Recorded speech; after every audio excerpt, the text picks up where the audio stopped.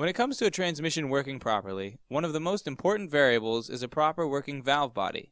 The valve body consists of almost 100 different valves, springs, and check balls which need to move freely through the bores or channels in the valve body.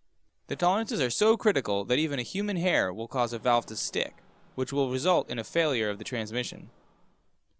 The valve body process begins with complete disassembly of the valve body and of all the valves and springs. The entire valve body, as well as every single valve and spring, are cleaned by hand. Once the entire valve body cleaning process is complete, each component is individually examined for wear, damage, and breakage.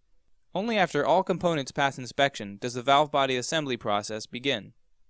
The valve body assembly process is performed in a clean room, free of dirt and other contaminants. Once the valve body assembly process is complete, it is mounted onto the transmission for final assembly. When the valve body is installed on the manufactured transmission, all of the bolts are set to factory torque specifications to ensure that all valves will be moving freely. Flushing the transmission cooler lines and radiator is crucial prior to installing the transmission into the vehicle. Failure to flush, or improper flushing, will result in low or high line pressure, no upshifts, missed shifts, erratic shifts, no movement, or catastrophic failure of gear assemblies and clutches. You must ensure that the transmission lines and radiator are flushed properly and all of the contaminants are removed.